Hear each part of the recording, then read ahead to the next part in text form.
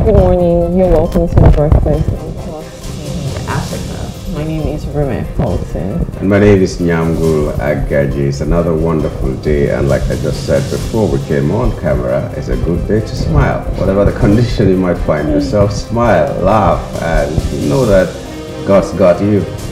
That's it. What date is today, by the way? Today's the 9th. And I know this because it's about 7 days to my birthday. Oh, okay. So I've been counting down. So I'm counting down to the day I'm going to have free cake, free rice, free chicken, free... You're bringing them for me, right? They couldn't be free if I were bringing No, things. you're bringing them. It has to be. It's my birthday now. So you are celebrating. You should let us be a part of your joy. I don't understand. Why do you guys do this? So if it's your birthday, you bring the cake, we feast together, we pray for you. That's okay, so when is Jesus' birthday, does Jesus bring the cake for you? I go to church. I will bless you with my presents. Oh, I see. That's a good one. I got you. Okay, you did. You actually got me.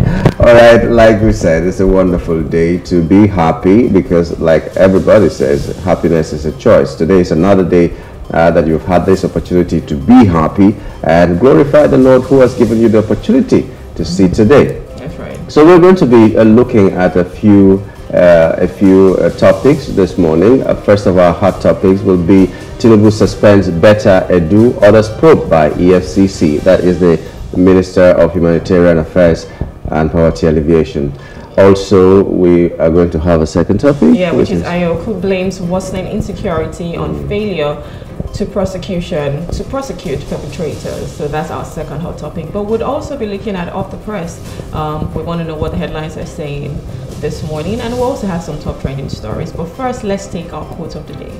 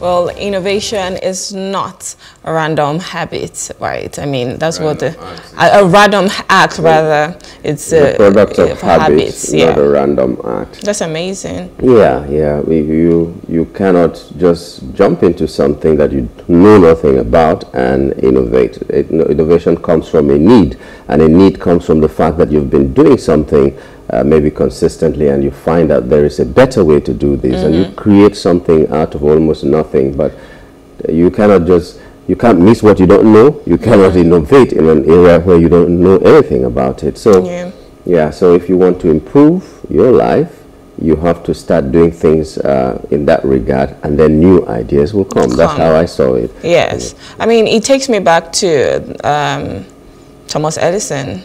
It takes me back to the people who innovated, everything technology that we know today. So from the light bulb, I think the light bulb was they tried to do that a lot of times, and then you fail, but you go at it again, you fail, and you're like, you know what, let me change the equation here. If 2 + 2 is not giving me what I want, maybe I should try 2 + 3, maybe I should try 2 + 5, and then you just keep expanding, and one day it would just be like, wow, I was able to achieve all of these things. I was able to build a product.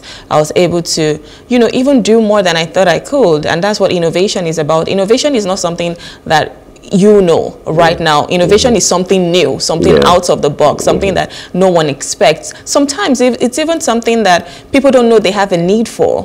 So you might just have that need and you're like, well, how can we do this? And boom, something comes up. A light bulb moment comes, or when, like we said, when you're doing something or you're thinking about it, you're consistently looking at it. Even if, for instance, you're not a footballer, and you are an ardent, how do they call it, spectator? Is it watcher?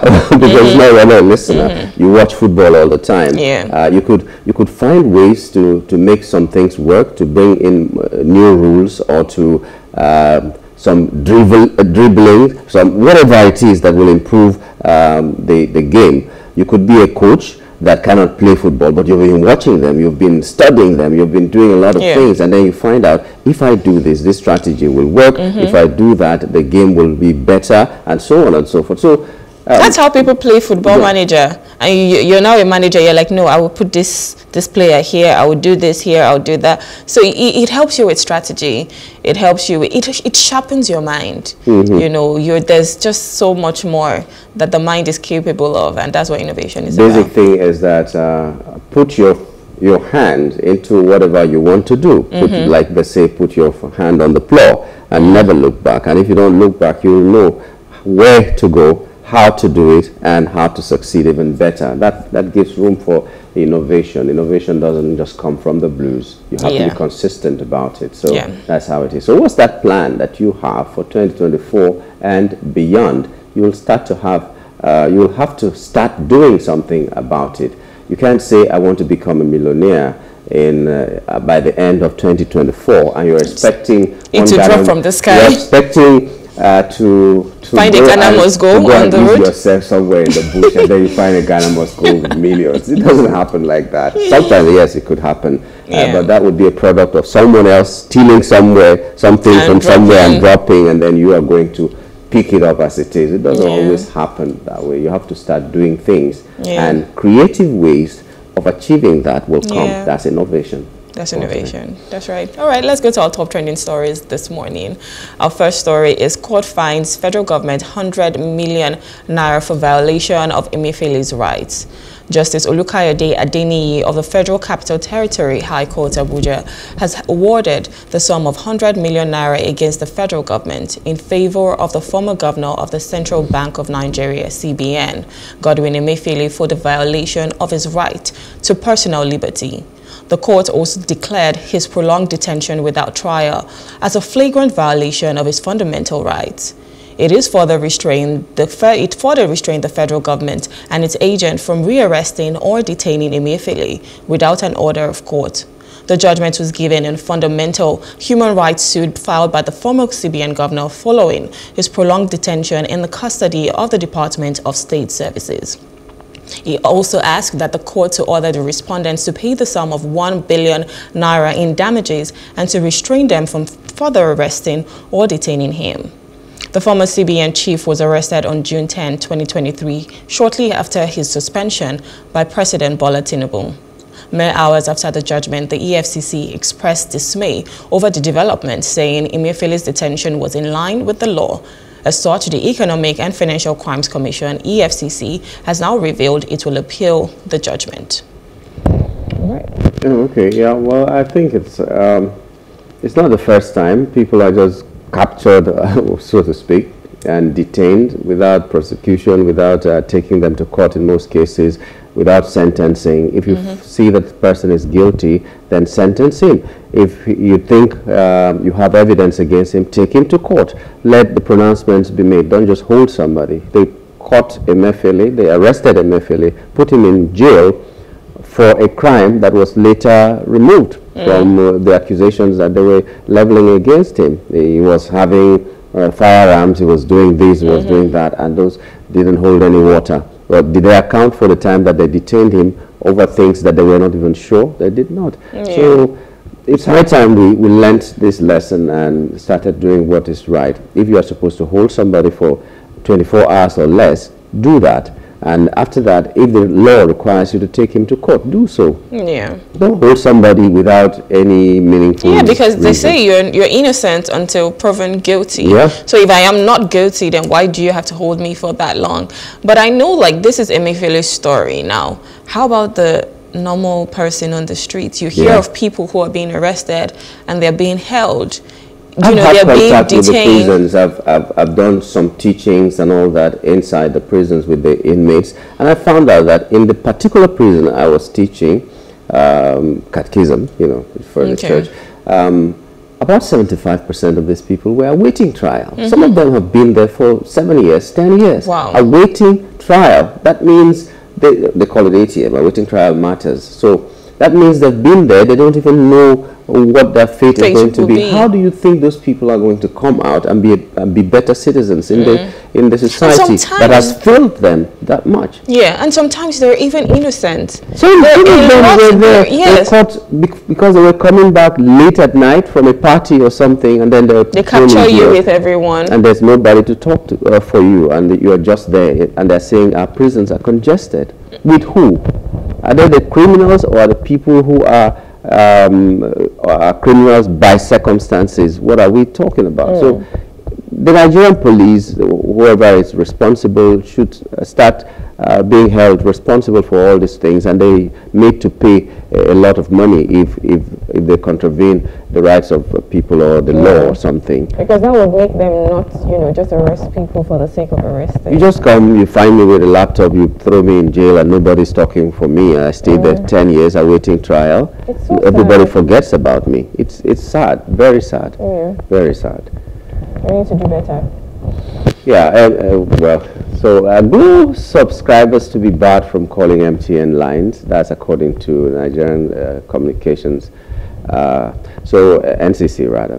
Globacom subscribers will not be able to call MTN lines soon due to the non-settlement of interconnect charges. The Nigerian Communications Commission disclosed this on Monday in a public notice signed by Director of Public Affairs Department Ruben Moka. It stated that it granted partial approval for the disconnection of Globacom from MTN Nigeria Communications PLC. It said Globacom was notified of the application made by MTN and was given the opportunity to comment and state its case. According to NCC, it had examined the application and circumstances surrounding the indebtedness and determined that Globacom does not have sufficient or justifiable reason for non-payment of the interconnect charges. The NCC reveals also that the expiration of 10 days from the date of the notice, subscribers of Globacom will no longer be able to make calls in MTN to MTN, but will be able to receive calls. The partial disconnection will, however, allow inbound calls to the Globacom network.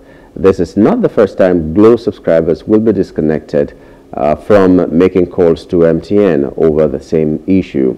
In 2019, MTN, acting upon a directive from the NCC, briefly disconnected Glo subscribers over a 4 billion naira debt.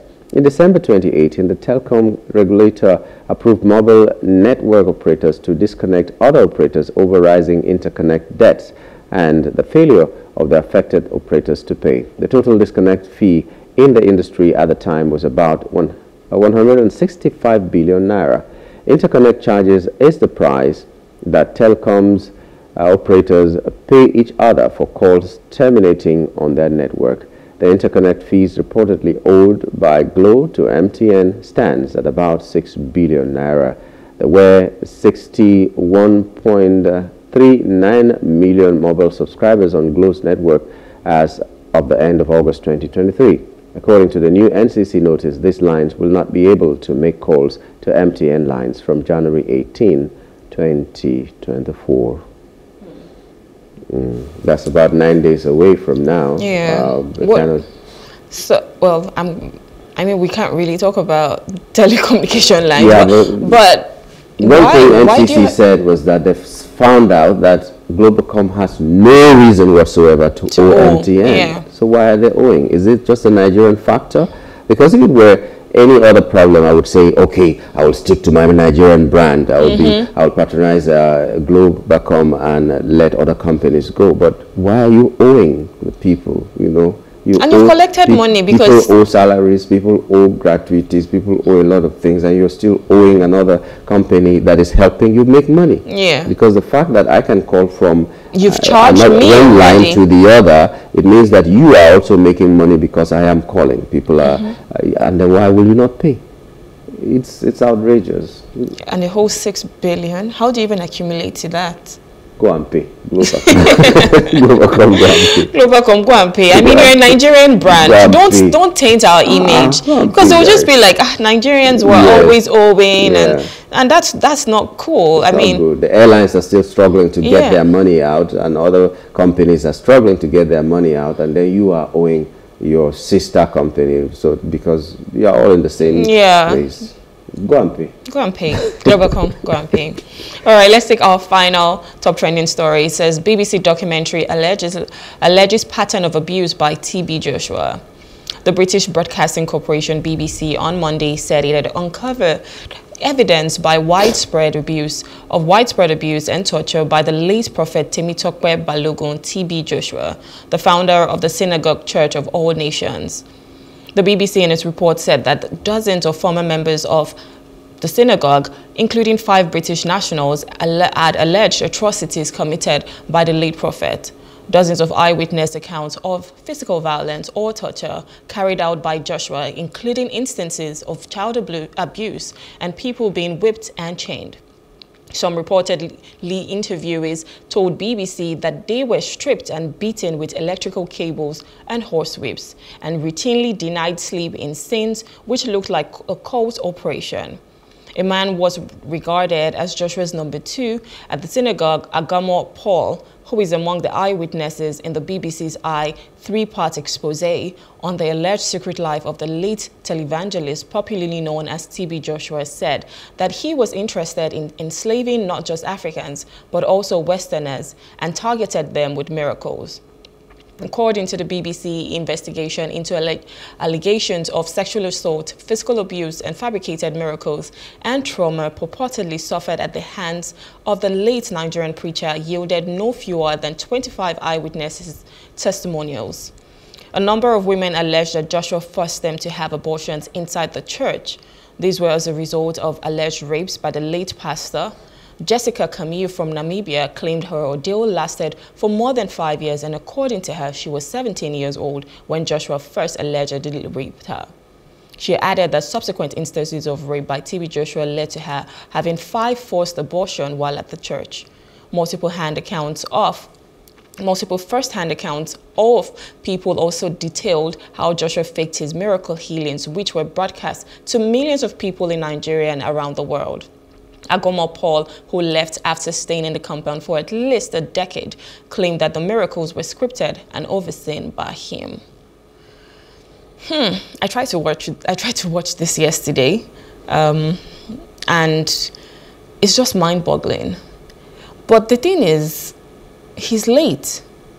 So how can we even ask the questions now? So he never gets to tell his own side of the story. And they're bringing these things now to rubbish his image that he built for a long time.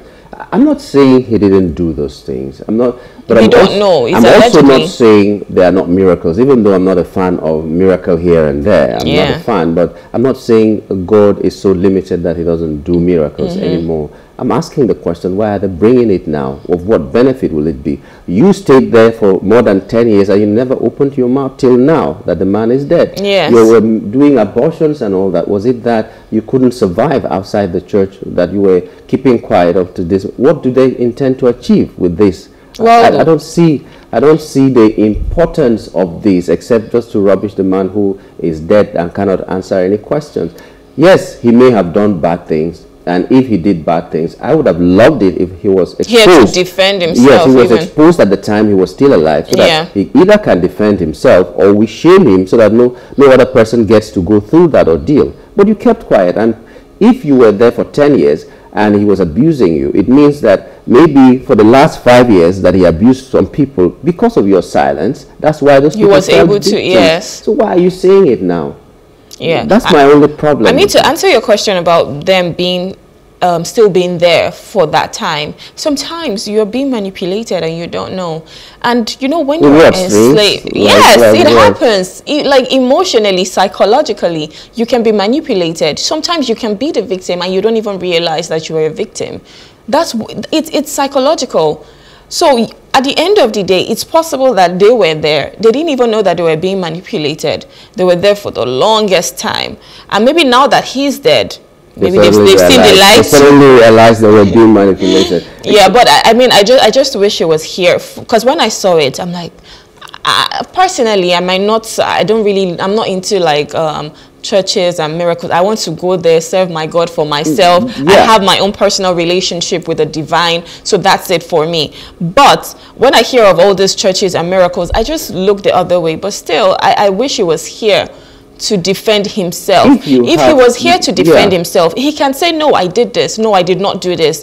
Do you understand? Or at least you save other people that might fall victim. Yeah. But he spent decades and decades building a name and I actually know a lot of people that he helped. A lot of them. Oh yes, even financially. Yes. I know he helps a lot of people. I cannot rule out the fact that all his miracles were scripted and fake and all that, because sometimes even the fake person will do a miracle because of the fate of the person who is coming for the miracle. So things happen. So for you to wait for him to die 2 years later, then you begin to reveal things about him, I don't find that comfortable. Yes, name and shame whoever is doing that. There are pastors now that are still doing fake miracles and doing a lot of things that we don't know about. Expose them now that they're alive. Yes. So that people get to know that, okay, if they are the fake ones, beware of these people. There are genuine pastors out there and there are fake ones out there. So if you find out something, say it now. Don't wait for him to die. I mean, for the BBC, if you've been doing an investigation for the longest time, why now? And I know the BBC has, like, they have a lot of resources to be able to. And then we know they are also a propaganda machinery. But what they intend to achieve with this is what I do not know. They have labeled a lot of good leaders bad because they did not toe their line. You know, you go to Libya and say Gaddafi is the worst person, and you put that everywhere, and we believe you because we believe in your brand. And then we find out later that Gaddafi has died and Libya is the worse for it. And you are the one who labeled him a terrorist and all this and that. So we've begun looking at some of these foreign media with, you know, let me look again. Why do they want to do this? Whether it is true or not is not the issue, but what do you intend to gain? Because sometimes telling the truth is not enough. You are telling the truth because of what? What benefit will it be to the people or to yourself? So you look at all those things. If they had brought it when Joshua was still alive, I would have no problem with that. He can defend himself, but it's not here. A part of me wants to say, let sleeping dogs lie, right? Is that how they say it? Yeah. Yes, let sleeping dogs lie. A part of me wants to say that, like, I mean, he's passed away. Just let it be. But then I don't know what the aim of this expose is supposed to be. There's nothing good, but I at least use this opportunity to call on anybody who feels manipulated, who knows that a certain pastor or imam is fake, because it's not only in Christianity. There are people who say they have healing powers and all that. When you find somebody doing something that is not right, anonymously expose this person. If you cannot come out outrightly, don't wait for the person to die. Because you're saving other people. It's wicked as far as I'm concerned. He may have been a bad man, but you don't let him die first before you come and begin to save him. And his legacy now is just... Because whatever he did, it's possible that the wife didn't even know about it. So now what do you want to do? You want to destroy the children? You want to destroy the woman? I mean, there's a lot. There's a lot. So BBC, well, whoever wants to believe can go ahead and believe. Whoever wants to vilify the man, that is no longer... So it's a 3-part expose. I only started watching the first part, and I want to watch the entire thing before I can make up my mind and say this is what it is. So, I mean, if you want to watch it, you can catch up on it. There's a lot of elements. There might be a lot of elements of truth inside. But my quarrel is not that whether there's truth or no truth, is that the timing it's not here. The timing is not right. The timing is bad, very bad. Yeah. Anyways, let's go on a quick break. We'll look at the weather, and when we return, we'll be looking at the headlines. Stay with us.